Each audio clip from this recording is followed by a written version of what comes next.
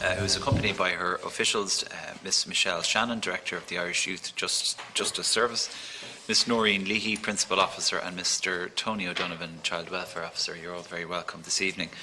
I also welcome members and viewers who may be watching the proceedings on Oireachtas TV and to the public session of the Joint Oireachtas Committee on Children and Youth Affairs.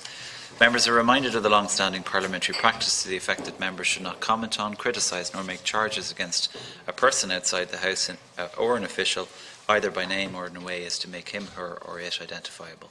May I also remind members and witnesses, and indeed our guest, to please turn off their mobile phones or switch them into flight mode, as they will interfere with our sound system and make it difficult for parliamentary reporters to report the meeting.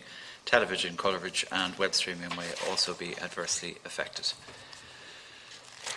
I also wish to advise the Minister that any submission or opening statement that you have made to the committee will be published on the committee website after this meeting. After your presentation, there will be questions from the members of the committee, and indeed I now call on you, Minister, to make your opening statement, please. Okay, thank you, Chairman, members of the Joint Committee, for inviting me back here today to discuss the issue of Oberstown and the operational review.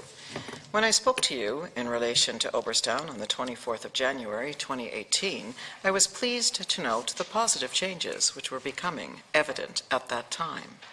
I am pleased to say that there appears to be a continuing improvement in the operations of the campus. Indeed, I would go so far as to say that Oberstown at the end of 2018 is a different place to what it was in December of 2016. This has indeed been supported by the implementation of the recommendations of the various reviews, including the operational review recommendations which have been implemented in the past 1 to 2 years. Committee members will be aware that I established a review implementation group in March of 2017 to oversee all the various recommendations of these reports, including the recommendations of the operational review. The group produced a coherent plan to implement all of the recommendations. Their action plan, which was completed in May of 2018, was published on my department's website at that time. There is real evidence of positive change in the day-to-day operations of Oberstown. I have seen it myself. I know it through meeting the children, the staff, the management, and the board of Oberstown. It is not just me who believes this. This change is most recently reflected in HICWA's report of their inspections into the campus. HICWA is authorized by me under the Children Act 2001 to undertake inspections of Oberstown Children Detention Campus. The chair of the Board of Management of Oberstown invited HICWA to read the operational review report for their most recent unannounced inspection. This was carried out from the 7th to the 13th of March 2018. The subsequent HICWA report of this inspection, which was published on the 9th of October 2018, acknowledges that, having undergone major change over the past few years, the campus is now enjoying a period of relative stability. Overall, the inspection found that where the focus of campus management and resources had been applied to address identified issues within the campus, improvements are evident. The HICWA inspection report highlights that many of the recommendations identified by the Review Implementation Group were implemented in full, and work on the remainder was underway at the time of the inspection. My department continues to monitor the Review Implementation Group, and the second report on the implementation of the recommendations will issue shortly. The operational review was carried out following a particularly difficult time in Oberstown. There had been serious incidents, some of which were well publicized, involving young people, which threatened the safety of the center. The campus had been experiencing extraordinary difficulties in 2016. There were severe industrial relations issues. There were also challenges with the structural redevelopment of the campus. There was a difficult change process following the amalgamation of 3 well-established autonomous schools. These difficulties are well documented and were well known at the time. At this time, some under-18s were still detained in St. Patrick's Institution, and it was agreed that they would in time be detained in Oberstown. And while this was a very positive development and the one that was welcomed warmly in the Oireachtas and beyond, It undoubtedly created anxiety for staff and children alike as the operational environment in Oberstown faced many changes. Unlike many other detention facilities in other jurisdictions which operate more like prisons, the campus is based on a care ethos in a secure setting. This is a relatively unique, but it is an important approach. My visit last week has reinforced my confidence in how Oberstown is delivering care and support for the children who are being detained there. While the detention of any child is regrettable, the current atmosphere and operational structures in Oberstown are focused on providing the best environment for children that we can attain. I was, as always, impressed by the dedication and commitment of the staff and board of Oberstown to ensuring that the operation of the campus focuses on what's best for children who spend time there.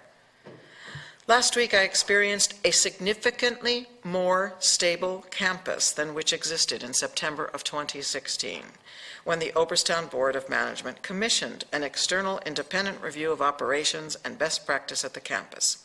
The review was undertaken by two international experts in this field, Professor Barry Goldson and Professor Nicholas Hardwick.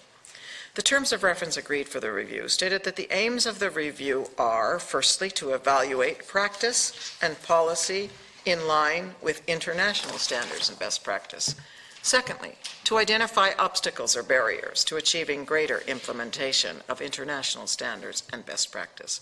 And thirdly, to make recommendations to ensure greater and more successful implementation of these standards.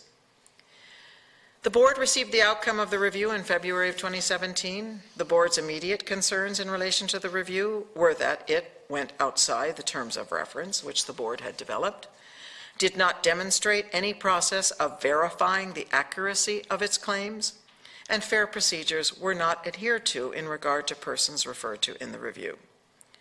When I was last here, I advised the committee that the Board of Management of Oireachtas had decided that it was not safe to publish the report of that review. This decision was based on a careful and lengthy process of deliberation, including the commissioning of independent legal advice. I also told the committee there were several requests for its publication. I sought legal advice on the matter, and the issue was the subject of detailed consideration and discussion involving the chair of the Board of Oberstown and my department. On foot of the legal advice that I received, I asked the chair of the Board of Management to confirm that fair procedures had been observed in advance of any decision to publish the report. At that time, we were still awaiting the chair's final response on this matter. I advised the committee that further legal advice may have been required to ensure that fair procedures were adhered to. I further advised the committee that I would decide whether the report could be released or not based on the chair's response and any further legal advice that would be received. I also made clear that the board had carefully reviewed each recommendation made in the report and published those recommendations together with the board's response in July of 2017. The publication of the recommendations ensured that the supportive and developmental aims of the review were met. I wish to emphasize that my department's focus and that of Oberstown Children Detention Campus is on the implementation of the recommendations, so as to ensure that there is a safe and stable environment in Oberstown, which is responsive to the needs of the children detained there by the children's courts and for the staff who work there. I have been advised by the board that the decision not to publish the report of the operational review was not one that it either expected or wanted to make. It resulted from a lengthy, careful, and extensive process of consideration which weighed up, in light of the independent legal advice, the legal risks associated with the publication. The board had always intended to publish the report, and in taking its decisions not to publish it, was exceptionally mindful of the importance of ensuring transparency and accountability in their operation. I have been advised by the board that their aim in commissioning the operational review was specifically to understand how to retain the care ethos within a secure setting. The review was explicitly intended to be a supportive and developmental process constructed to enable the campus to move on. And integral to this process was feedback to the board, management of the campus, and staff. I am advised by the chairperson that this feedback did not happen. In addition, the findings of the report were never put to the board. the management of the campus or its staff for their response. This is the fundamental problem and provides the context for the legal risks associated with publication. It goes without saying that we always, in the legal context, have to ensure that any legal risks presented by publication of reports of this kind are very carefully weighed in the balance. This was what happened in this case.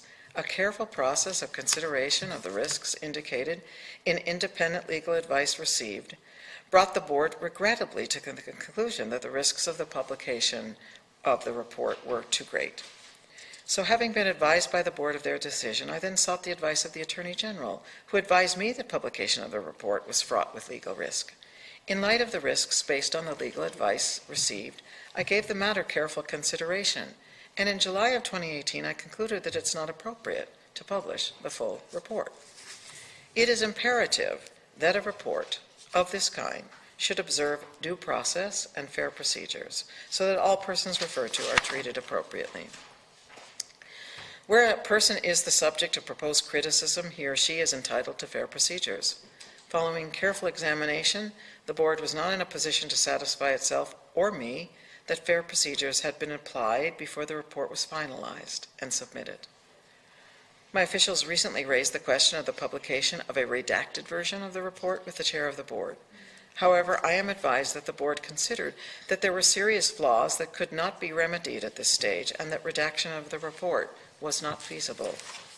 The board has further advised me that the reviewers have requested a copy of the board's independent legal advice before redactions can be made.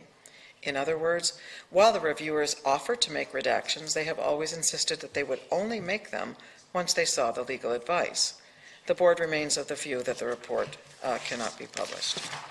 In reaching the conclusion not to publish the report, the board and myself acted with due diligence, prudence, and care to all of the parties affected, and with regard, as is our responsibility, to what is in the best interest of the Oireachtas Children Detention Campus as a whole, including the best interests of the children under our care there.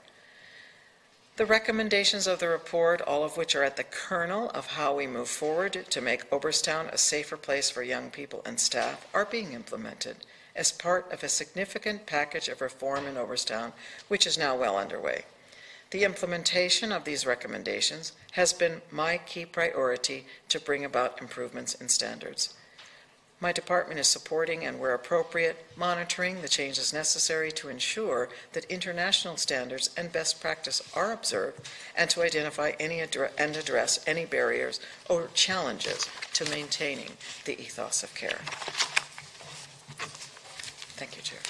Thank you very much, Minister. Before I open questions to Deputy Mitchell, who has indicated first, I only have one question in relation to your statement, and I thank you very much for making it. And that is, to your knowledge, did the board of Oireachtas approach the reviewers and request that they review their report in order to ensure that it complied with the terms of reference that were put to it originally, i.e. a revised report, rather than something that they didn't request?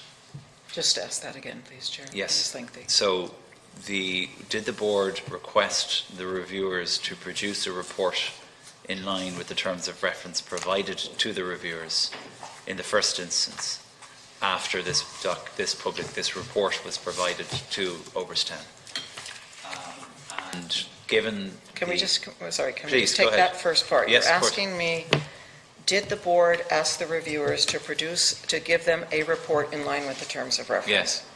After this document was provided to them, after this report was provided to them. In other words, if they go back and say, as you have indicated, that it's outside the terms of reference, that there are questions over the what was it that you referred to it as? I don't know the answer to that question. There are questions as to the verification of accuracy. I don't know the answer to that question. What I would say, though, is, I can find that out, but what I would say is that, terms of reference were agreed. Yes. And as is usually the case, and when terms of reference are agreed, a report is written according to the terms of reference. So but I don't explicitly know the answer to that question. No, I appreciate that. Thank you. Okay. My only other question, Minister, then, are you aware as to the cost of the production of this report?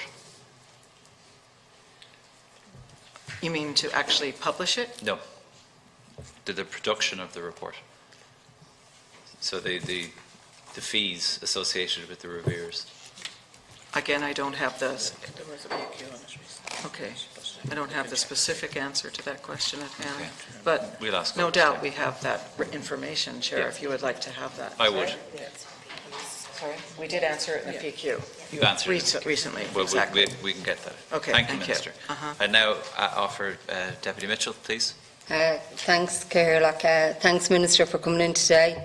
Minister, I just want to start by saying that there has clearly been improvements in, from the last HICWA report regarding Oireachtas, but there's still some concerns in around Oireachtas from that report. The last HICWA report, like they're still saying that there's 10 standards in the campus that is still to be found moderately non-compliant. And in 5 of these areas they include the care of children, planning for children, premises safety and security, dealing with offending behaviour, and finally staff and management issues. So while we acknowledge there's good stuff going on, there's still more to be done. And particularly in around one of the big concerns we had when we had you in here the last time was on single separation. And at the last HICWA report, it's still saying that it was used 1,700 times in 2017. So I think that there is still a lot of work to be done in around that. So if I can get to why we're here today is regarding the withholding of the report.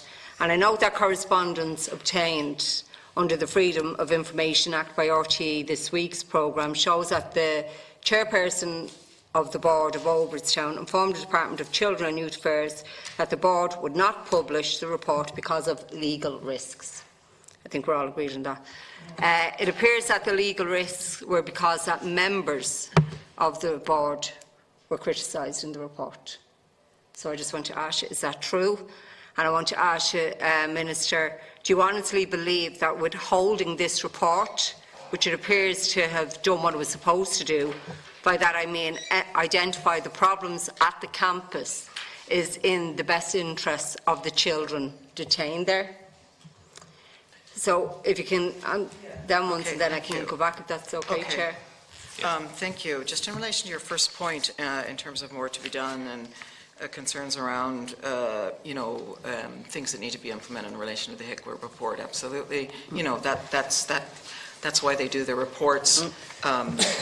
It is always going to be a challenging environment given the nature of the work that is done there. And so that's why it's important that there are ongoing, I suppose, inspections, reviews, looks at the implementation of recommendations of many reviews, as we know. And that is all work that is going on. In terms of, for example, though, in terms of single separation itself, as you asked the question, a 56% reduction in the incidences of single separation between 2016 and 2017, which were verified by HICWA. A further 22% reduction was achieved between 2017 and 2018. And overall, this amounts to 60% reduction in single separation since 2016. So that's one of the aspects of work that is being done and improvements that are being made. In terms of the question around legal risks that members of the board were criticized, the legal risks, as I have outlined and identified, are due to a lack of fair procedures. The fair procedures involve, as I've already identified, is that in making certain statements, that those go back to the people in terms of both the campus as well as the board, staff, etc., to have a right of reply, and on the basis of that to get back to reviewers, and they take that into account in terms of prior to publication. That did not happen. That is the nature of the legal risks. Right, okay. So, Minister, you're aware sorry, that... you asked me a question about in the best interests of the children. children. Do you think it's in the best interests of the children that this report isn't published? Yes, I do. You do? I do. Right, okay. Yes, I do. So, you're saying You know that the auditors have rejected the claims. That you, in a response last week, you said that you didn't believe that fair procedure had been applied, right? So the auditors now have rejected that claim. On the basis of what? The auditors say they had. The auditors say they had not been provided with any specific instances. Are you bringing that evidence into the committee, Chair? No, is that just something that happened? No, we're actually saying what they're saying. It was on the record of the minutes of last week, when we were in the Dáil chamber, that the authors of the report had said it was worth noting that the authors pointed out that throughout the entire process of preparing the final report for Oireachtas management, they were provided with opportunities to raise anything that they considered to be unfair or inaccurate before the final report was to be submitted. Do you want me to answer what the authors said in a sense? Well, if they're saying that there was opportunity... See, the problem we have here is the board is saying that it was unfair. The report was unfair. The authors are saying that they were given any opportunity to highlight where they felt the unfairness was. I think, as I understand it, and thank you, Deputy Mitchell, as I understand it, there was a lot of exchange over a long period of time, back and forth, and actually, if you wish, I could read into the record. I've got a couple of pages of a chronology here in terms of going back and forth. But I think the nub of it, in terms of your question, is that when the report was written and conclusions made, that at that point, so there was a lot of back and forth, that at that point, that work that was written and conclusions made, observations made, was not provided to my staff or officials, the board, the staff, to review and to have a right of reply to. At that point. At that point. Okay. And that is the nub of where the fair procedure issue is, as I understand it. Right, so is it okay if I ask just... One more and then Deputy Rabbitte. Right, okay. Can I just... Like, we have time. I know the Minister is under time pressure until 7. Yeah, please, okay. fire away. Can I just ask you then about... Now, this was an article dated from the 6th of August, right, where the two professors were publicly talking about the report.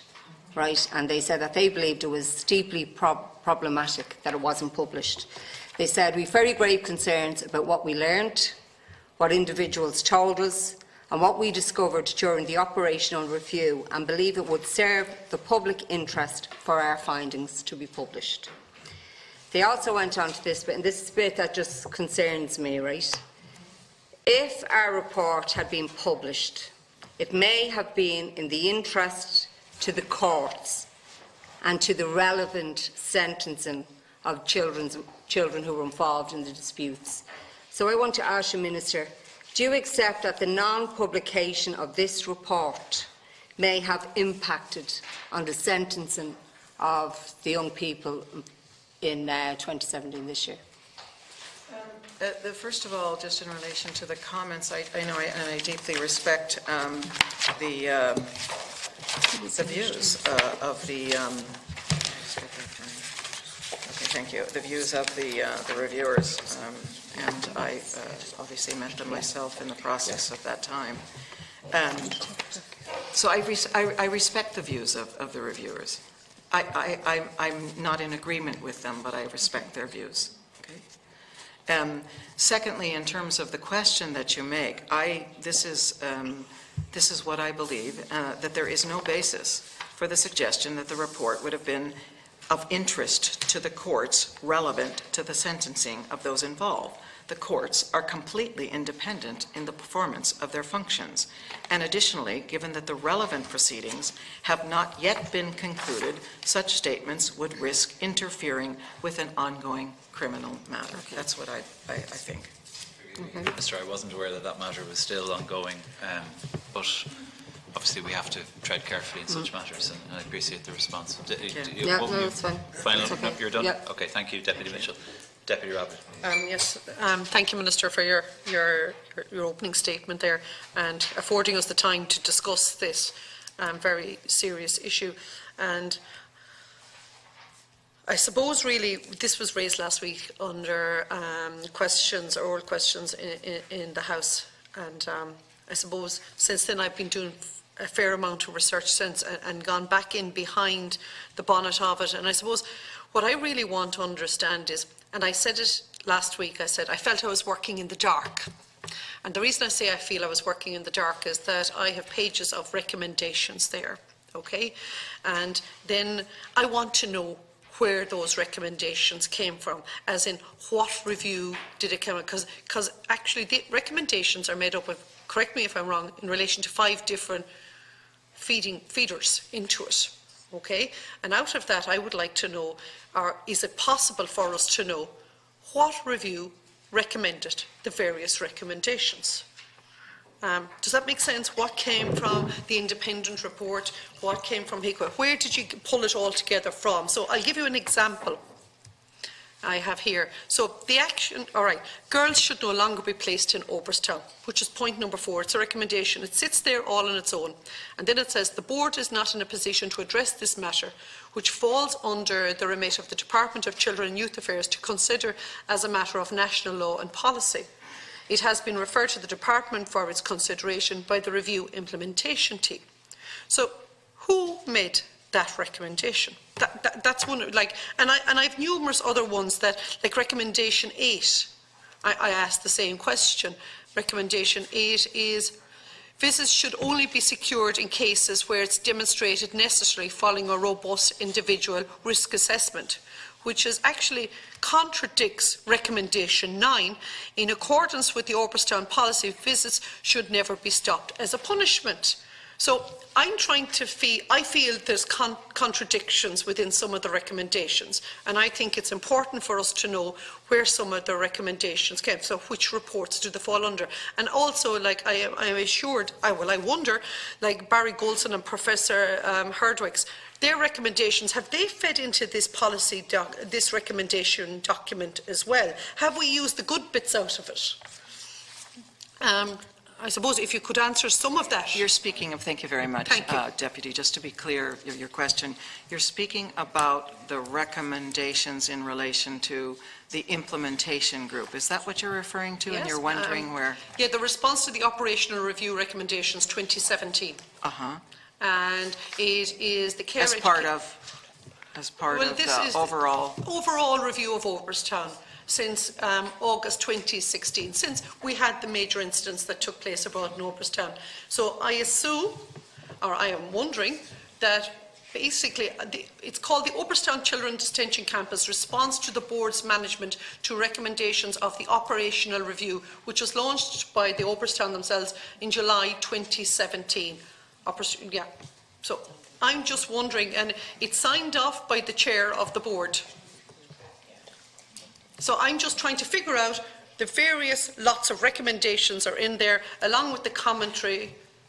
So there's recommendations and there's comments. Okay. And basically what I'm trying to understand from the operational review, it says operational review, recommendations and comments. But I'm trying to figure out who made the recommendations, from what part of the reviews fed into this.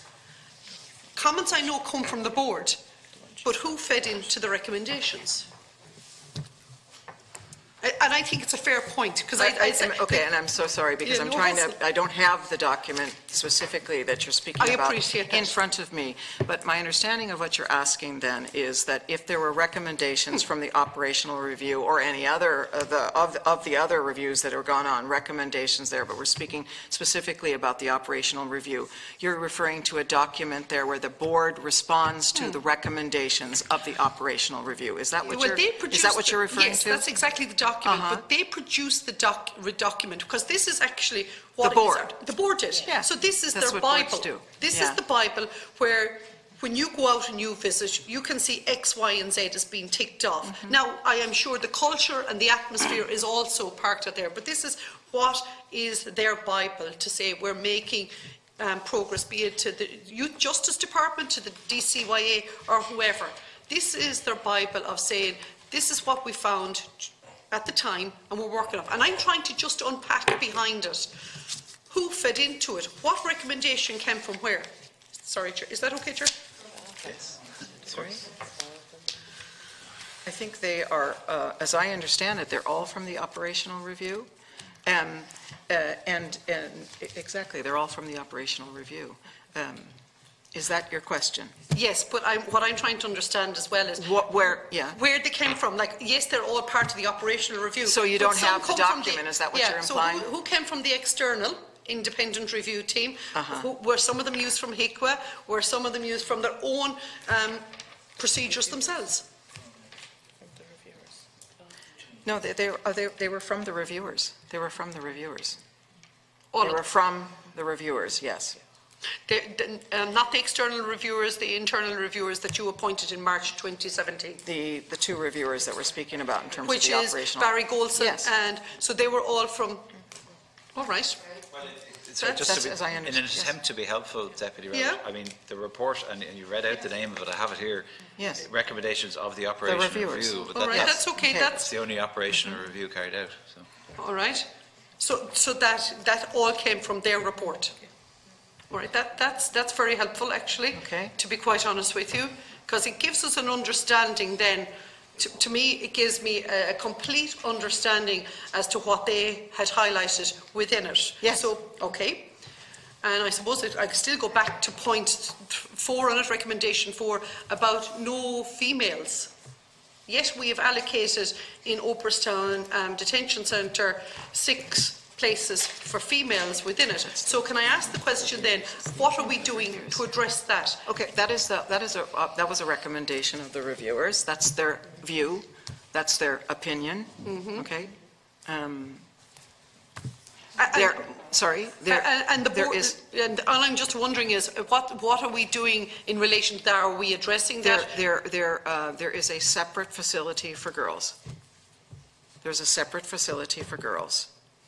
And there is a girl, I met her when I was out there recently, and there's one girl there at the moment. The opinion, that is the view of the reviewers in terms of their recommendation, obviously, and in terms of the board, and in terms of the policy, is that we have a place for girls there. That's their view. The Children's Act provides that all young people, male and female, can have a remand and committal in relation to the detention centre. But what does it mean? Do you understand, or I don't mean it like that, Minister. What I'm trying to say here is, like, when it says no longer have girls there, what does it mean by that? I think this has to do with an issue in relation to, I think I mentioned both here as well as in the DAL, that it moves outside the terms of reference in relation to the review. All right. That's a policy issue that was already decided, and I indicated what that policy is. Males and females. All right.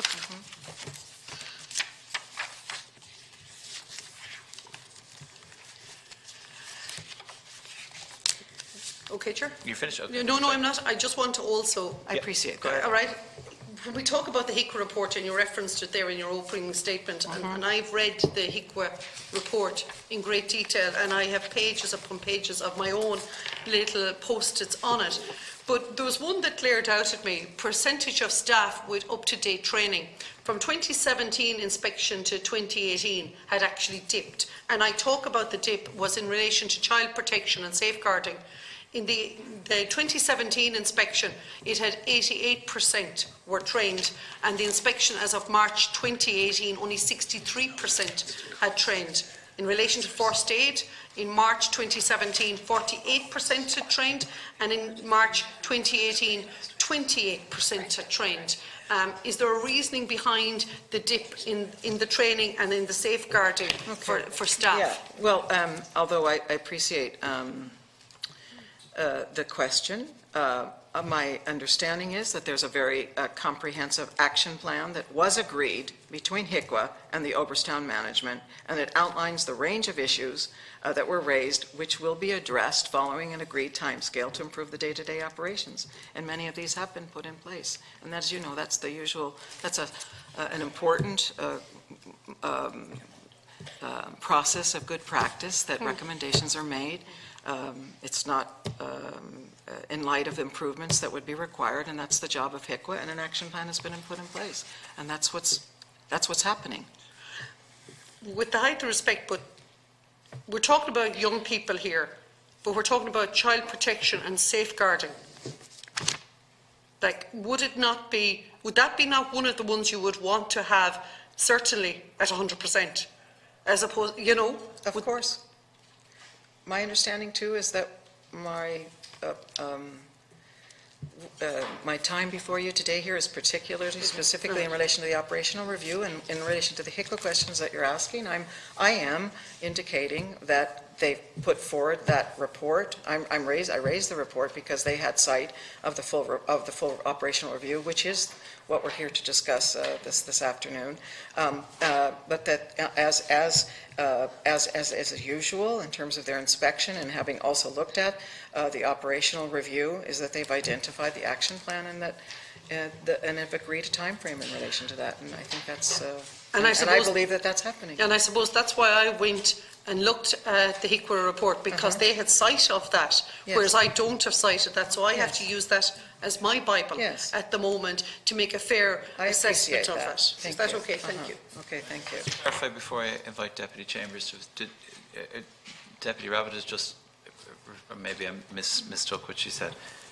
Have HICWA seen the reviewers report? Yes, I've said that. Sorry, yes. Forgive me, I thought I misread. Yes, it was offered to HICWA by the Chair. Okay. Deputy Chambers, please. Thank you, Minister. Thank you for your statement. I would share the concerns of other members here about the report not being published, because one has to ask the question, what's the purpose of commissioning a report if it's never seen by the public? And it's in the interest of transparency that people are seeking to see the entirety of the report, and the very fact that not even a redacted version was made available, given that the authors were willing to redact anything that was seen as sensitive or unfair, that they weren't taken up on that offer. Minister, one of the points made by the two professors is that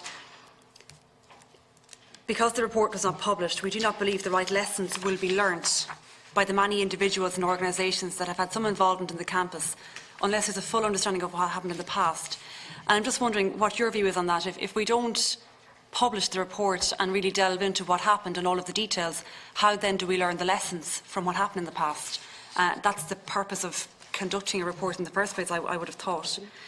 In terms of the legal advice, Minister, have you seen the legal advice, not the advice that you would have obtained from the Attorney-General, but the legal advice that was made available to the board? You've seen that. And was that legal advice made available to the authors of the report to explain to them why their report did not meet with that legal advice? First of all, sorry, are you finished, Deputy? Go ahead, First of all, in relation to your point about fairness, I think I've answered that question. You make the point that it's not, if the report is done, public should see it, that's in the interest of fairness. Absolutely. And I did say in my opening statement that was the intention and the hope of the board as well as myself. I have indicated that in terms of the legal advice as well as the experience of the board, of the staff, my own officials, that fair procedures weren't followed. Therefore, there is a lack of fairness there, which leads to the legal risks, which is why there is not a publication. So whereas I respect your, that you've raised that issue again in terms of fairness, I think I've already answered that question. Learning lessons from the past, absolutely. And again, may I say that it is a great disappointment to me, and I think to the board as well, that this report isn't able to be published for the reasons that I've outlined. That is not to say, however, that lessons are not being learned, and they have been learned, and I've indicated of all the ways in which that is the case from the perspective of both the recommendations being published, the pulling together of those recommendations with recommendations from a number of other reviews, the HICWA report, the HICWA inspection, the action plan that's come about as a result of that, and those are the basis of the lessons being learned from the past. I have not seen the legal advice that was given to that was given to Oberstown. The legal advice was Oberstown. Legal advice was made available to the Attorney General. And then you also, sorry, did you ask one other question, Deputy? Yeah, I asked why a redacted version of the report wasn't published, and just in the view of the board is that I think the extent of exactly. It again considered that regrettably it wouldn't serve a meaningful purpose. Because the board I'm actually... advised that the board considered that there were serious flaws that couldn't be remedied at the stage that the redaction of the report was not feasible due to the extent of the redactions that would be required. And that's the answer. Okay. Chambers just, sorry, and I think it's a relevant question. I don't think the Minister's asked. You actually asked, had the legal advice been provided to the authors? To the reviewers? No, it has not been. Yes, it just, I mean, just in relation, I mean, if you are satisfied, given that you haven't seen the legal advice, we can only assume that there were suggestions that you haven't seen. I have seen my own legal advice from the Attorney General. And the Attorney General saw the legal advice from Oireachtas. Okay, so the AG's advice is based on legal advice from somewhere else that nobody has seen, which is not satisfactory. And there's no reason that legal advice cannot be published because it's not the AG's advice. So there's nothing precluding you from publishing that legal advice or seeking that it be published, so that we can all make an assessment as to whether the correct call was made. And you know, in terms of I accept your question, but in terms of the suggestion, you appear to be satisfied that fair procedures were not followed. I can only assume that there was the threat of perhaps defamation proceedings from staff. I don't know. We don't know what was threatened. And it appears, I mean, Deputy Mitchell asked a very good question. Do you believe that non-publication serves the interests of children? You said yes. Can you explain how you can say that? Because you're, on one hand, saying you're very disappointed that we can't publish and that you want to publish, and that the reason we're not publishing is because of legal threats from people that were named or dealt with in the report. That's not the children, that's clearly other persons. So just how can you say that it's in the interest of children not to publish? And then just in relation to the issue of there not being fair procedures followed, if fair procedures are not followed, that means, and I know this has been rejected by the authors, should we not start again? Should we not have another review? If it wasn't done properly the first time, surely we just don't sit back and say, well, oh well, that wasn't done correctly the first time, we'll just accept that. The whole purpose of a review and a report is that we get an opportunity as elected representatives to scrutinise that report, given that it's a very serious issue. This all came about because of a UN committee on anti-torture and the fact that children were being detained individually. Very, very serious allegations. So I'm not actually surprised that there were some individuals that really didn't want this report published. That doesn't really come as any major surprise. But it is, I mean, if it's the case that it wasn't done properly the first time round, are we supposed to just say, that's it then? Or should we not try and do this a second time and do it properly with a report that can then be published and properly scrutinised? Because I share your disappointment, Minister, and I don't think it's satisfactory to just say, oh well, that's it then. I'm not saying that, Deputy. I am not saying that in terms of all of the answers that I've given, as well as my answers in the doll. So I don't accept that as a conclusion in terms of what you've just said. Should we do it again? I think the point is, as I've, I guess, also indicated, there are ongoing reviews and inspections of what goes on in terms of Oireachtas. We have a HICWA inspection that happens subsequent to that review. So if your concern and your interest is there ongoing monitoring, inspection, assessment, evaluation? Yes, it is. It is. So that, I think, is the overall objective, and I am satisfied that that's the case. Do I think it, in terms of the interests of children, why do I say that, yes, I think that's served at this stage in terms of the non-publication of the report? I think that if there are legal risks, and that is the advice, and I accept that advice, that there are legal risks, and in relation to those legal risks, that the content of the material is such that it would not be a good thing for that to be published. And the importance in terms of what goes on in terms of Oireachtas is to ensure and to support an environment that is conducive for the care of the children, which is supported by ongoing good working relations between both the staff as well as the management, between the staff and the children. And it is my assessment that in order to ensure that stability that I've identified here, that I've witnessed myself, the incredible improvements that have gone on, that I think that if there are legal risks in terms of a publication, that potentially could disrupt that, and I don't want to have that happen. Yeah, and I mean, I accept what you're saying. In fairness to you, Minister, you didn't conduct the report. You haven't complained about it being unfair, and you are relying on legal advice from the Attorney-General based on legal advice from another legal firm. So I fully accept your bona fides in relation to this, and I can understand the difficulty that you're in. You're defending a piece of work that you didn't carry out. But ultimately, we're here now in a situation where, yes, HICWA will consistently review the operation of the facility, and we will always look to make improvements. And the focus of every member here is to ensure that the children are looked after and cared for, and that the infringements on human rights that we've witnessed and that we know happened never happen again. But we have a specific report that was commissioned on the back of a UN committee identifying serious breaches. And I think 3,000 incidences of single separation in 1 year, which is incredible, really. It's just such a large number. And I suppose, what is the purpose of the report if we don't get to read it? And if it was done in such a poor way, as has been alleged by some, that fair procedures were not followed, my final question is, do we need to conduct that report again, following the fair procedures that are necessary in order to facilitate publication so that we can then read it and assess it? Otherwise, I'm not really sure why it was done in the first place. Well, thank you, Deputy. I think I've answered that question. I don't have anything more. You've already asked the question. I have answered the question. I don't have anything more to add to your asking the question again. So, sorry, just specifically on the second... You want your question about in terms of whether we need to do it again. Do you think we just need to draw a line under the sand and move on? Or sorry? Do we just need to draw a line or move on? I answered the question. I'm sorry, I'm not being difficult. I actually didn't understand that you've answered that specific question. Are you suggesting that... okay, this process... I said we have had subsequent reviews and inspections by in HICWA. terms of the... Yes. Yes. Yes. But I suppose my point and is... the point of those are to improve the practice in terms of what goes on at Oireachtas, which is what's going on. I fully agree with you and accept that. So that is my answer. So why would we ask for another review to be conducted right now? So what was the purpose of the review that we can't see now then? If HICWA were sufficient, why did we bring in these two professors to do the review?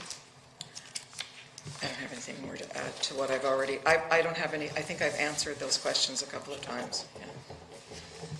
Well, just before I let Deputy Sherlock in, I just want to see clarification in regard to your opening statement, Minister, in regard to the information provided to your department by the Attorney-General.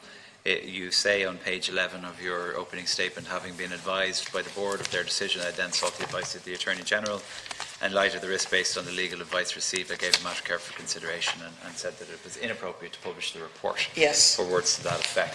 It doesn't actually allude to whether the Attorney-General was basing his advice to you on legal advice or the actual report. So did the Attorney-General read the report? Yes, I received advice from the Attorney-General on the basis, yes. So the Attorney I'm presuming he read the report rather than just the legal advice? Because I know the Deputy has questioned that, and I think it's a relevant question. Sorry, it's not based just simply on the other advice. Okay, is that so your question? that, just for clarity, That's Deputy, so that might be helpful Yeah. to you, yeah, because I think, I'm not sure the Minister understood your question, but I just think it's pertinent to... Deputy Sherlock, please. Thank you. I'm trying to give the Minister a fair hearing in terms of what I'm listening to today, and I'm trying to look at this issue from the perspective of somebody who's, coming to the issue quite, in a cold way, if you will, in a rational way. And, my initial assessment of the Minister's response is such that, if I understand her correctly, that there are a set of recommendations arising from the operational review, which are being put in place, which are being enacted, if you will, which are the recommendations, the substantive recommendations, but that there is a report which is underpinning those recommendations, which the Minister will not publish. Am I correct in that assessment? That I have decided, yes, that is Okay. correct. For the reasons stated, obviously, Deputy. Yeah, and I want to tease out the reasons, if I may. Sure. We're all now in receipt of most of the FOI information based on the work of Justin McCarthy and RT. So you'll be aware that we have the correspondence. I'm in receipt of correspondence now dated 17th of the 11th, 2017. So bearing in mind that the report, as I understand it, was received in February 2017, and by February 2019 will be a full 2 years since the report was received. I have correspondence here between, and if I don't want to, I'm very reluctant to name anybody, but there is a senior person within the department and there is the chairperson of the board. I make no value judgments about anybody, but what I am speaking to here is the content of the correspondence, and it's 15/27, 17 to the 11. The board's view, and it's from the board to the department, the board's view remains that it is not legally safe to place the report in the public domain, and in this regard it can see no basis for deviating from this position or distinguishing between different types of publication. The legal risks apply regardless. Okay? Now the word safe, it's not legally safe is used there. I understand some of the reasoning behind that, because it can be interpreted that if you give it to X number of stakeholders, it can be deemed to be legally published, if you will, in that regard. But what I am confused about, and what worries me slightly, is that the Minister's own submission to us here also states that when I quote, when I was last here, I advised the committee that the Board of Management of Oireachtas had decided that it was not safe to publish the report of that review. This decision was based on a careful and lengthy process of deliberation, including the commissioning of independent legal advice.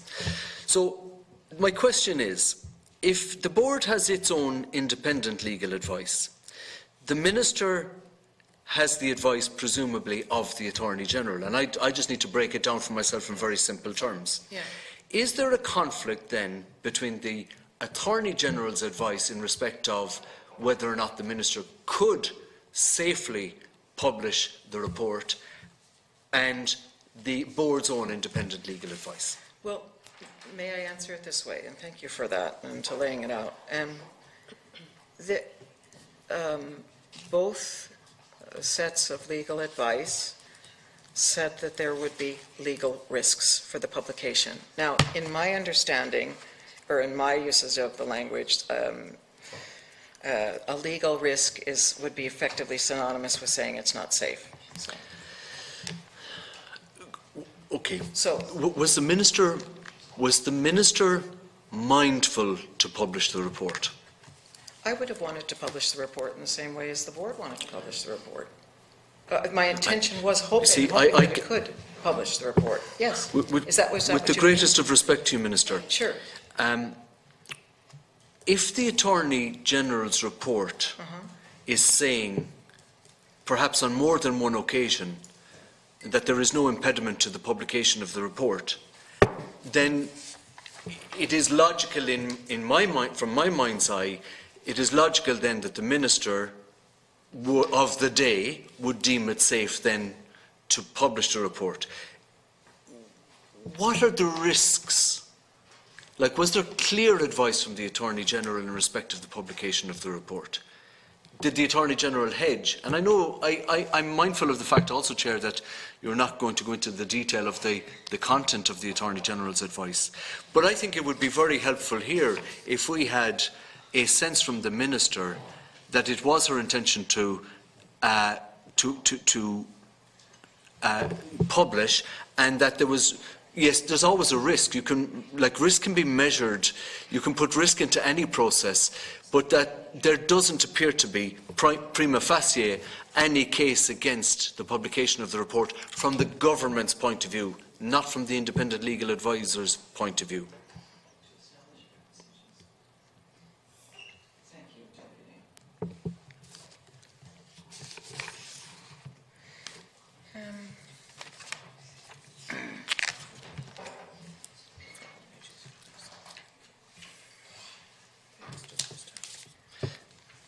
And maybe arising from that, to give the Minister's officials some time, like the next question then is whether or not there is a statutory entitlement on the part of the board, not to publish. Excuse me, may I just first answer that? Sorry, apologies, Deputy, but just to be clear, because you're, very specific in relation to that. following, I mean, I think I already answered, it was my hope that it could be published, but following the Attorney General's advice, the department asked Oberstown to suggest, that mechanisms to establish fair procedures, to ask Oberstown to establish that fair procedures had been applied. And Oberstown then has effectively given me its own view as well as their legal advice that was not the case. You see, frankly, I don't understand that. Okay. And I'm not a lawyer, so, Yes. From a layman's perspective, I'm looking at this from the point of view, purely from the perspective of saying that so many stakeholders have had access to this report, and the last person standing. Excuse me, who was that when you say so many stakeholders? Well, did HICWA not have access to the report? Oh, okay, that's one. Okay. Well, I mean, it is the HICWA. Okay. Did yes. the Department of Justice have access to the report? No? I don't think so. Okay, well, there are so. a number of Our stakeholders. department. Your department has had access. There are a number of stakeholders And who have had HICWA. access, and they're the only two who have had access to the report. Okay, Yes. so what do you mean then by fair procedure? And spell that out in very simple terms, please. Thank you. Okay, I will. I'm happy to do that again. The report was written, conclusions and observations made. I've already indicated, and I've given an example of that in light of Deputy Rabbitte's question about observations made that were outside of the terms of reference going into the policy issues.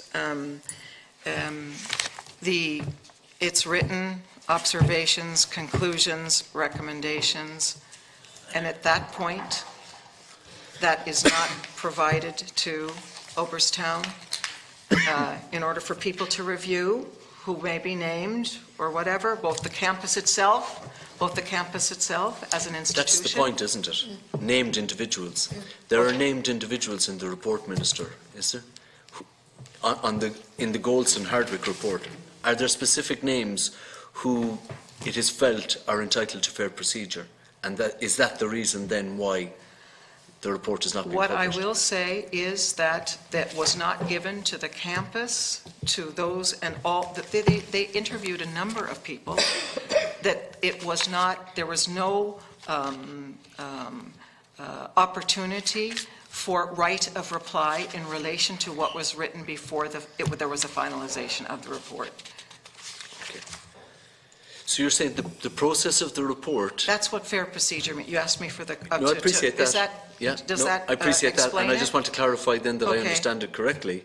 That are you saying that the process, that there was a flaw in the process, not a flaw in the process, but that the process was imperfect to the point of saying that there was nothing built in to allow for persons possibly named in the report to have, due process, if you will, in terms of entitlement to their good name, for instance, if you were using the law of tort, for instance. Sorry, I'm just going to see here if you want.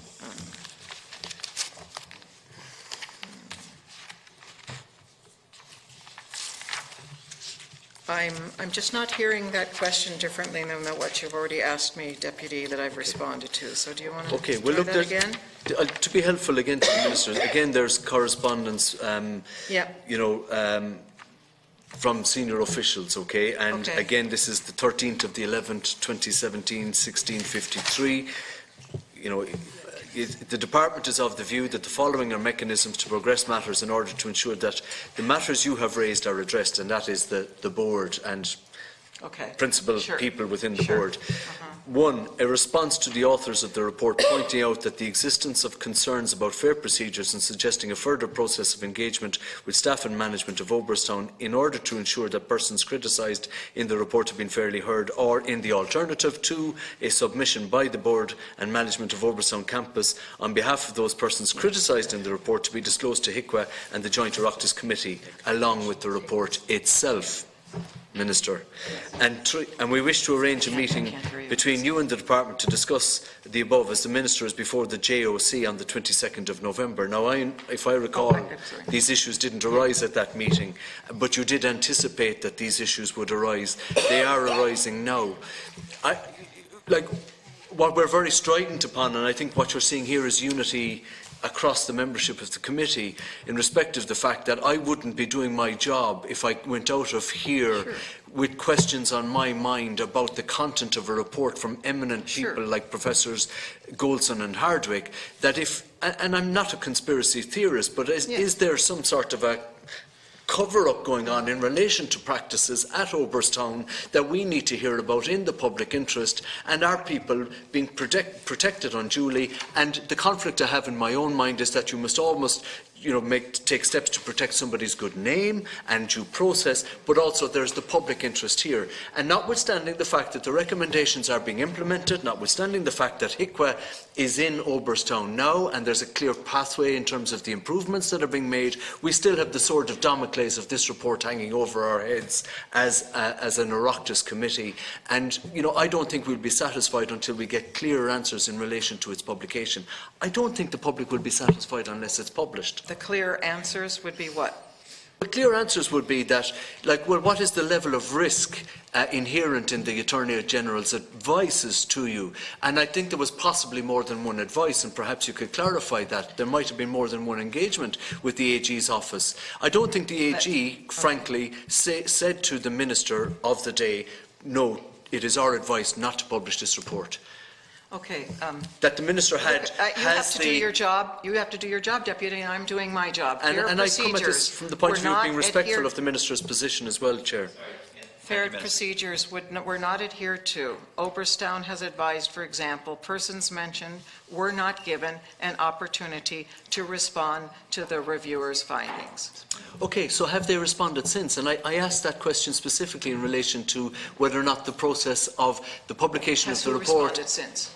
The persons named in the report, have they had a chance, the persons criticised or entities criticised or practices criticised in the report, have they had a chance to respond to? The reviewers did not go back to ask, to hear what they had to say, and to be open to listening to that process and to revise their report. That is what I understand. I'm going to have a second round, Deputy. Yeah. Just in fairness, Deputy Sherlock, Rabbitte has indicated she wishes to come back in, so I wish to make a contribution. Deputy Neville may wish to make a contribution, then we'll come back to another round. But Minister, if you feel there's anything to add to the last point made by Deputy Sherlock, or which is, sorry, what was the last point? Were they invited back? Was there a process designed? This is why I'm talking about the process, Chair. It's the initial question I asked myself. Was the process designed in such a way that if findings were made against persons or the entity, that there was a right of reply? Yes, they were asked to provide the report to the people before there was a final report. And they did not do that. Oberstown envisaged that the visit would take place before the reviewers had finalized the report. That was in the terms of reference, so that any comments could be taken into account in the final version of the report. However, the reviewers maintained that it would not be possible to provide feedback until the final report had been completed. So the final report wasn't That's completed. what you want published? They consider that to be final. The reviewers consider it to be final. And in fairness, the Minister did actually allude to that response at my initial question. I think it's a bit clearer now, though, to be fair. May I ask? I think I said that earlier, Deputy. In fairness, not to cast aspersions on anybody, but that was what I gleaned earlier. But fair enough. Thank you. I mean, look, my point in relation to this, and as the committee chair, I feel there is a question as to this document, given it has been shared to the Department of Children and Youth Affairs, the Board of Oberstown, HICWA, and the Attorney General. And of course yourself, but four institutions and its relevant heads. And as a committee responsible for scrutiny of governance, budget, etc., does the Minister believe that even an overview of this document should have been provided to this committee, even in a confidential set of circumstances? An overview. Well, I mean, either the full document or an engagement with the board of Oireachtas in order to flesh out the views of the members of the board and this committee. I think that's still open to you if you wish to do that. I see. Yeah. Okay. My only other then question then in the subsequent reviews, obviously, Minister, you spent some time at the beginning of your contribution in your opening statement referring to the fact that HICWA has provided relatively positive, albeit with some issue remaining, relatively positive reports on Oireachtas' progress since the incidents of 2016 in particular, and has shown a clear pathway to improving the standards by which it operates. And of course, following my own visit not that long ago, certainly some of the security changes that were made to the facility made it an awful lot more user-friendly, shall we say, in terms of a secure environment. Because the emphasis, as you rightly pointed out in your opening statement, is that the facility is not a prison, and it is an environment in which these children must be treated fairly.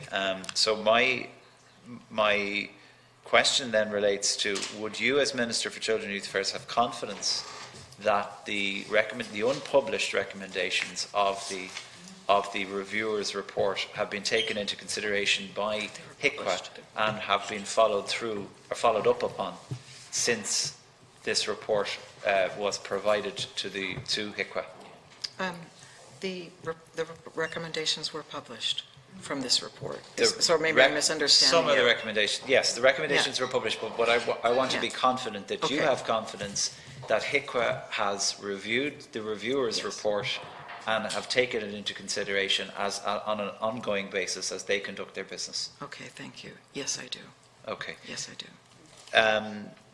Deputy Chambers referred to on a couple of occasions whether you felt there was a sufficient requirement at any point in the future for a further review to take place, and you stated that you believe that HICWA were fulfilling that, and alluding to the answer to your last question. My only observation would be, again, that if there are certain elements of this unpublished report that have gotten the attention, certainly, of the independent legal advice to the Board of Oireachtas, and indeed the Attorney General's advice, was any of that information, or do you feel that any of that information contained within the report, certainly the unpublished sections, or are there sections within the report that have not been subject to any recommendations by HICWA in particular? Just before I... Well, what I would answer is, if I was to give an absolutely specifically yes to that, I'd have to take a look at it again, but just generally, yes, I believe that. So I think you're asking me, is it word for word in terms of, is that what you're asking me? Yeah, okay.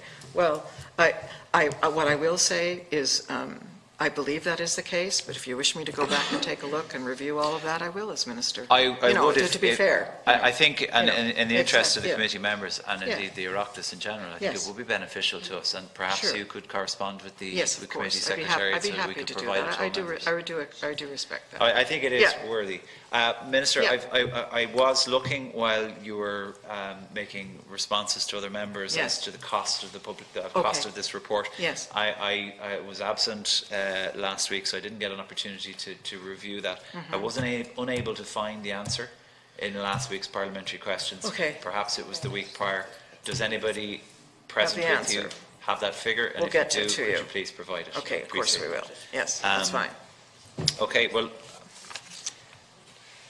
as I said, I think the only point that I can make as committee chair is that I do feel that committee members should, we have an oversight role as to the operation of Oireachtas, as to the operation of the department, and I do feel that there should be a mechanism, if there isn't already, for such matters to be dealt with in a confidential matter. I do think it would mean that members present and other members of the Oireachtas who have questioned this matter would feel a lot more confident. I mean, I think Deputy Sherlock in particular is perfectly entitled to ask the questions that he asked, and to leave this room without any further questions, and I suspect that is unlikely. So I do think, that there should be a mechanism created, and I would ask that the department would consider such matters in the future. Of course, in these circumstances. I do accept the point that you've made, that it is open to the members to ask the Board of Oireachtas to make themselves available to us, and I think clearly, without second guessing my colleagues, that's probably something that they will seek in the new year. But thank you, Chair. May I just ask, I'm not sure what you were referring to in terms of Deputy Sherlock's questions. Deputy Sherlock referred to the fact that he could do it himself when he comes back, but Deputy Sherlock referred to the fact that he doesn't want to leave this room with unanswered questions. And I suspect, given the look on his face, he may in fact leave the chamber with questions unanswered. And I feel that perhaps there should be a mechanism rather than you having to field constant questions and FOI requests and segments on RT radio and all of the rest of it that have taken place over the last number of months, that if the committee members were provided with a rundown on this unpublished report, we would have avoided all of this.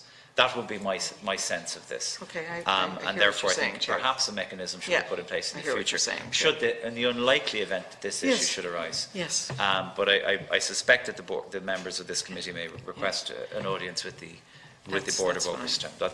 That's my only remark. But I invite Deputy Rabbitte for.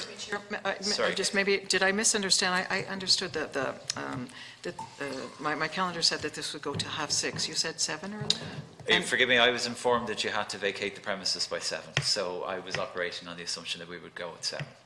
If you're saying 6:30. Well, this has nothing to do with the issue. First of all, we didn't start till 5:15. Correct. Okay. So, but I do have. I will stay, but I do have another engagement, and I had my calendar said 6:30 and 5 to 6:30. If it's not sufficient, we can do this again. I'm not, The committee it's not. There isn't a closing time. I was just informed that you needed to be off premises by 7. So go ahead. Okay. Well, I'll ask deputies Rabbitte, Sherlock, and Chambers to.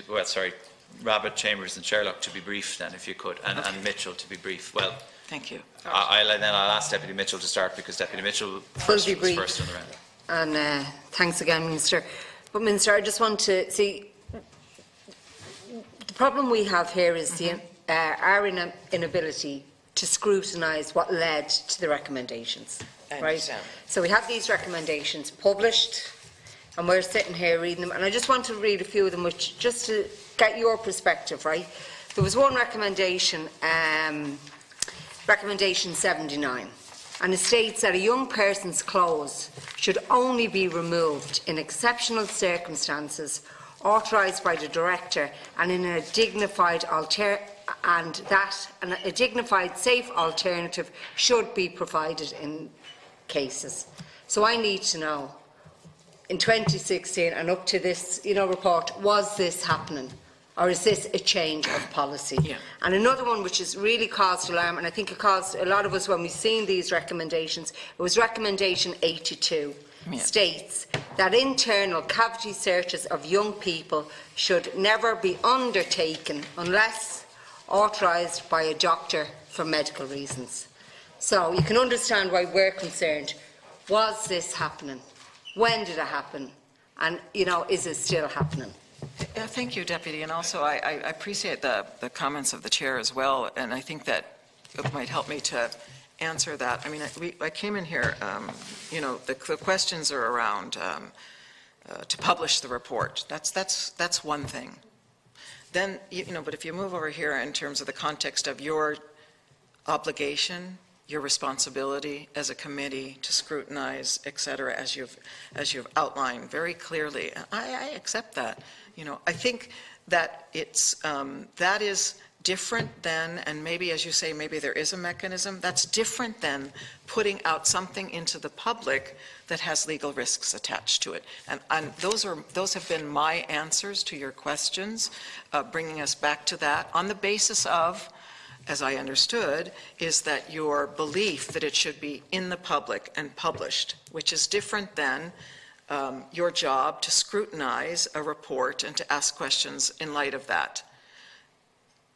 It's related to, but it is, so I do think in terms of some of your questioning or wondering, are there other mechanisms in order to ensure that what is the basis of some of the recommendations that may fall, or comments or recommendations that may fall in the context of at the actual terms of reference, that you're saying you need more information in that regard. So I hear what you're saying there.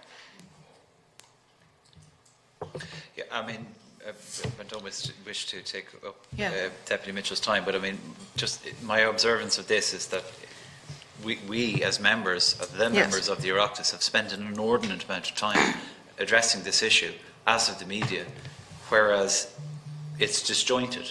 The process is disjointed because the report was provided to the board of Oberstown, and at that point legal advice was sought, which led to further legal advice from the attorney, which led to you making a decision, which all of us respect based upon that advice. But it doesn't undermine the fact that we have a job to do, you have a job to do, and until such time as we are able to scrutinise it in a reasonable fashion, without having been provided with a background as to those decisions, it leaves us all in a disjointed position where you're fielding questions in the Oireachtas and indeed at this committee. And I just think that the manner in which it's been approached, and I don't believe this is your fault, Minister, it is somewhat disjointed, and therefore, you know, deputies and senators have spent time analysing this and have come up to the same conclusion. Which I appreciate.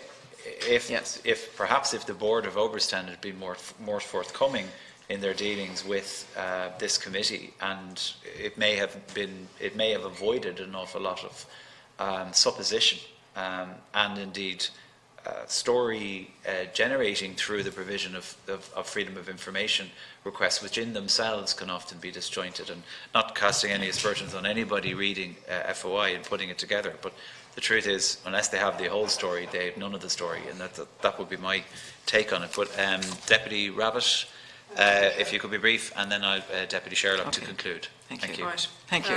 Thank you. Minister, I will be brief, and I'm going to go back again to the questions I asked the last time. First, one of the questions I'm going to ask is, the authors, Golson and Hardwick, was there any of their recommendations not included in the overall recommendations that was part of the 95 recommendations? That's one of my questions. Okay.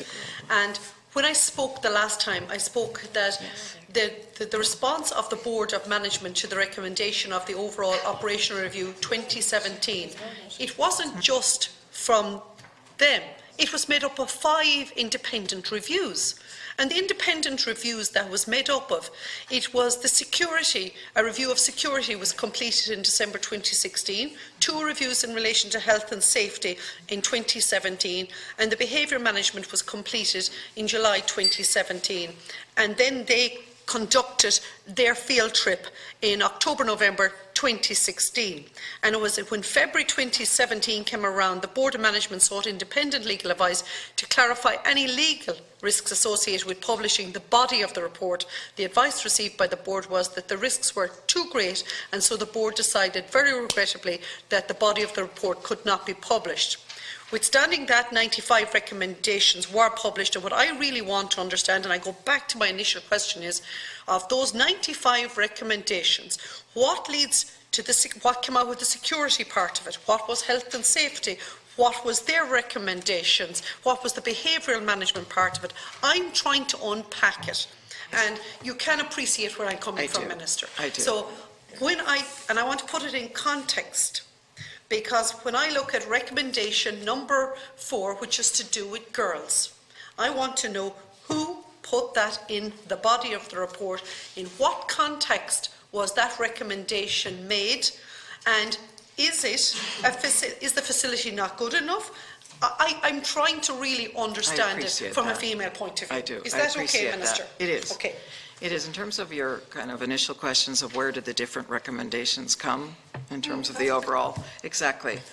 I think I can get you that information. Thank you. Okay. That would be appreciated. And I appreciate that your desire to ask that question. So, You know, and again, I also appreciate, and we did this already in terms of that question, that you're wondering where is the point, or what lies underneath Absolutely. the let's say the recommendation in relation to no girls at Oberstown. I think that's I understand that you have that question to make. My response initially was that that was something that went outside of the terms of reference, because it was about policy, and policy is set by the department, the government, etc.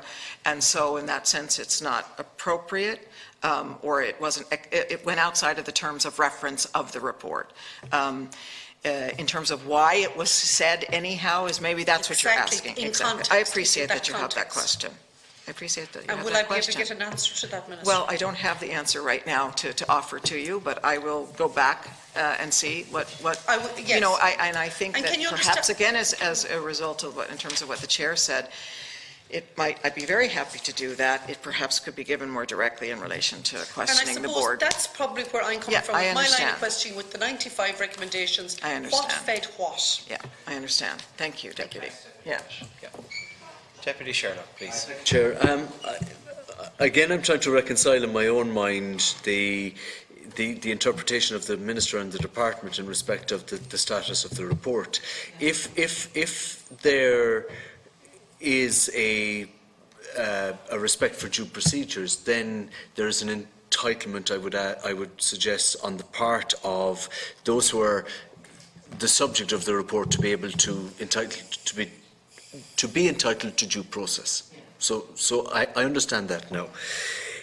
Does that mean then that, given that there was no further interaction between Professors Goldson and Hardwick, that the report is arguably, notwithstanding the fact that you're implementing the recommendations, or that Oberstown is implementing the recommendations, and HICWA is across that this report is still arguably, by your interpretation or the department's interpretation, not a full report, but indeed a draft report, that it is incomplete in that sense, per the terms of reference?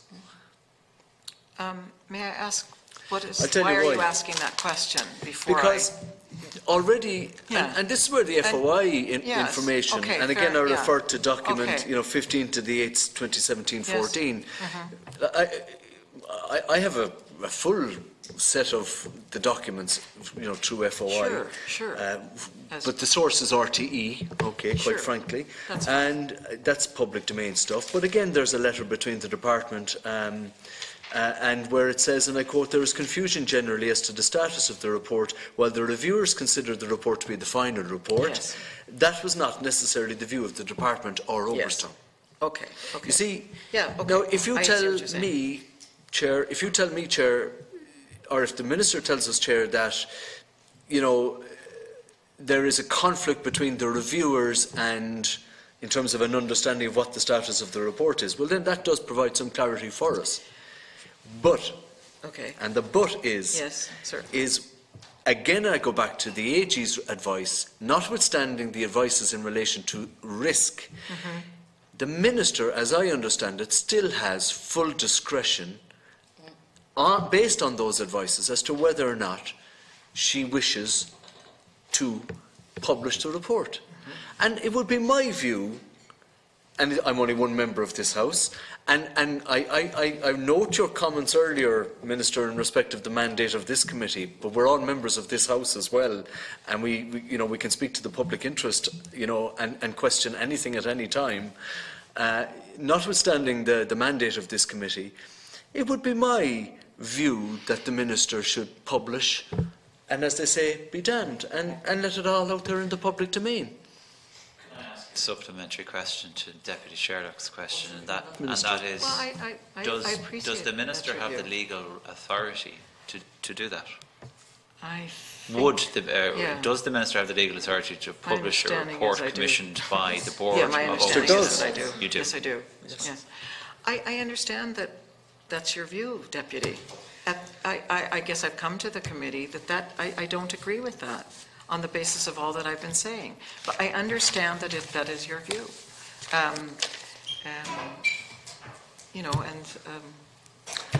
I suggest, Chair, that we'll be revisiting this again. Well, you know, I think we might. Fair enough, exactly. Thank you. Can I, last one, and I do think... Oh, sorry. Deputy Neville, if I may. Sorry. Yeah, thank you. No. Okay. No. I suppose, Minister, at the end of the day, we're talking about the report, but there was a young man there has been sentenced over this. And I suppose we have to... I can't. Yeah, I'm sorry, Deputy. I have no desire to shut still down, in the courts. but it has been... I wasn't aware that matter was not concluded legally, all right, so I don't think it's appropriate, if you don't mind. All right. Okay. Thank you. I appreciate that. Again, it's not really my call. It's a matter for the House. Deputy Neville, please. I was delayed coming in. I was actually in the chamber. No, please. So I've been doing a lot of listening here, and I'm not going to further questions that have been asked already. I assume we're revisiting this subject in the new year. I think that is, yes. I would propose that we I think the members have made it very clear through the course of the last hour or so that would be And secondly, the case. obviously, just to, I suppose, to echo your sentiment that from where we're coming from as members, I'm not discounting what you're saying in relation to the recommendations and progress being made. I understand the spirit of what you're saying. But what's happened here is that for us as members scrutinise this, when we see discrepancies being highlighted and conflicting opinions and maybe procedure that hasn't been followed to whether it's term of reference or not, I'm not saying it is or not because of all the legal applications here, it leaves us as a committee, I have reservations, I feel insecure about this. And that's exactly where I'm coming. That's just from listening to everybody here and I come in late. And that's what we're trying to put on the table. And as Deputy Sherlock said here, like, I don't want to walk out this door and go, well, did we miss this, or did we miss that, or should we have done this, or should we have done that? I have to take your word for it, Minister, and I respect what you're saying in relation to this, but that's the reservations we have here in this, or I have in this committee as well. I just would like to give... Oh, no. Yeah, sorry. No, I mean, to give the Minister some food for thought, I didn't get into the statement that was issued by Barry Goldson on, I think it was November the 10th, where he, in the public domain, very clearly states that he gave the board and the various stakeholders every opportunity to engage with him in respect of the issues before they went to publication. So there seems to be, on the face of it, a contradiction between the Minister and the Department's position and the Goldson and Hardwick position in respect of this. And these are questions that have to be answered. I think it's a very good question. And I thank you for that. And I think Deputy Mitchell pointed that out earlier, is that, so then the question for, I suppose, the committee or, together is how do we sort that out? I mean, your view be of the question that Deputy Sherlock has asked? You mean in terms of that they've contradicted effectively the understanding that I have from the board. Well, in terms They've of contradicted procedures. Well, I think in fairness, the conflict is clearly between the reviewers and the board. The Minister is acting on advice, so I don't think you have but what would your view be on it, as Deputy Sherlock has asked? Of which view of? Well, I asked previously, in terms of the fair procedures, did the reviewers go back? And my understanding from the Minister's response was that, no, they did not go back. That's correct.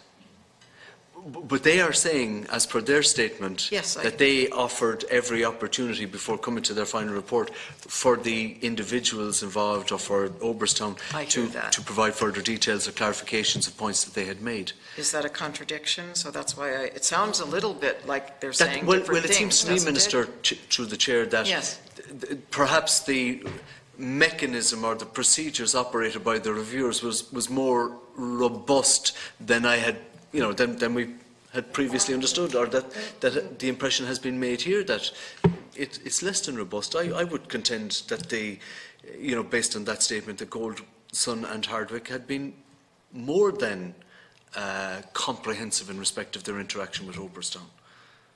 I think this needs to be teased out further, Catherine. Minister. Well, I respect what you've said. I think in terms of, in terms of the reviewers themselves, as I said, they're men with an international reputation. I have met them myself. And I guess what I'm left with, what you've stated is what they've said. and the board has said something different. So let's at least agree with that. So the question is, how is that resolved, and that's part of what we're trying to resolve here. Maybe there's another way to do. We're not resolving it. Are you finished with the process? Sorry? Are you finished with this process, Minister, in terms of I am, Oberstown, in terms of the report? Like, I'm made sorry, it- Chairman, I do realise I'm taking listen, Deputy, no, as you said, I respect your responsibilities. It would appear, on the face of it, based on Goldson and Hardwick, that everybody in Oberstown, on the face of it, was given the right to reply, or was allowed due procedure, if you will. And I am certainly of the impression here, based on the Minister's interaction with us, that is not her interpretation of events. And that's where the question lies in my mind.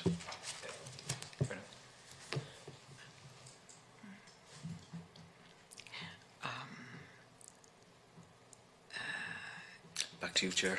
Yeah, as I said, I have received, as you have, but I have received a lot of ongoing correspondence, communication with the board in relation to this whole very unsatisfactory process from their perspective, as well as it is from the others. And on the basis of that, at this point, as I've said, I am not asking for its publication because of the legal risks involved. I've indicated that. Your question now has to do with the reviewers are saying they did offer those opportunities, whereas the board is saying they did not. They did not. Okay. To be helpful. And that it is our view, you asked this question earlier, is it a draft as distinct from the final report? I think I could say, in the sense of what we're arguing here, that it is a draft. That it ought to be a draft anyhow, in terms of, because there ought to have had the opportunity, which doesn't seem to. But Deputy Chambers' point. My understanding Sorry? of this, and yeah, absolutely, Deputy Chambers made the point. I mean, if this document was provided to the board once and once only, well, no, I'm not going there. Actually, where I was going was that, I mean, to me, a review of a report that is provided to its paymaster, to those who requested it. It depends on the report, I suppose. But in this case, because it was dealing with individuals, it would occur to me that there would have been a to and fro. When we now have a conflict, we have the board saying there wasn't, we have the author saying there was. So, but I think it is something we'll have to revisit. But can I ask Deputy Rabbitte to please conclude? No, it's just something to add into that. For today. Because there is obviously a legal aspect to it all, Minister, and I'm not going there. But what I'm saying is there is trade unions, there's people speaking up for adults. Who was speaking up for the child in relation to this review? Well, that's our job, that's where our job of the committee, and that's why we're pushing so hard on this, because the voice of the child has to be heard through this report. Somewhere along the way, whether it's a redacted version or whatever, but throughout the whole afternoon's proceedings, we have spoke around it and around it. But we have to get back to the centre of this. It's the centre of protecting the child.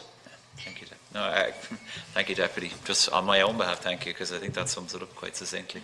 Minister, do you wish to offer any final remarks? I think that is also my interest. Yeah. Well, I thank the Minister. On behalf of the committee, I'd like to thank you for your presentation and for dealing with the members' questions as comprehensively as you could. I think is probably appropriate. The meeting of the Joint Committee is adjourned until Wednesday, the 16th of January at 9:30 a.m. Thank you very much.